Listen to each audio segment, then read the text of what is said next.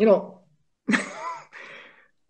even on plays when he does nothing, Tyler, he's a shit disturber, man. He Yeah.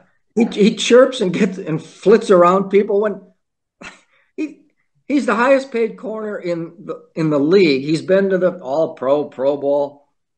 Doesn't he realize you should play with some dignity at this point? I mean, but no, he's never changed. He's just this. I'll bet opponents just hate this guy. Isn't that a quality? Isn't that a good thing you want on your team?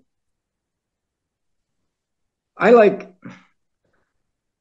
I like great players who you can respect. They get to a certain point. Now he's not a great player, but based on some designation he is and his salary, his bank book he is. But then when you get to a certain level, they're just above all that. Guys grow up, and they just kind of become great players. They understand the meaning of the sport they're in, and they're not going to go into this chicken stuff like that. I don't know. Then he's fine one play, and right as this play commit, then he limps off.